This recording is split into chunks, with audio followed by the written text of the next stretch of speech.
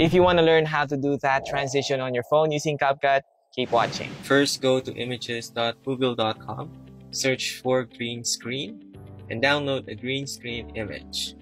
Open that image in your phone and enlarge to fill the whole screen, which you're going to use when filming yourself holding your phone. Then record another video that you want to transition to. Now go to CapCut, tap on New Project, select the clips you want to edit, and select Add. Tap on the first clip and select Overlay at the bottom. Move your timeline to the part where the color green fills the whole screen and cut the rest. Move to the part where you can see the green screen. Look for Remove BG or Remove Background and select Chroma Key.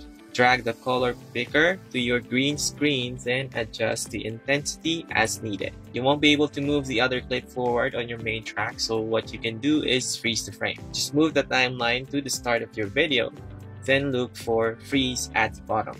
After that, adjust the length of your freezed frame, and you're done.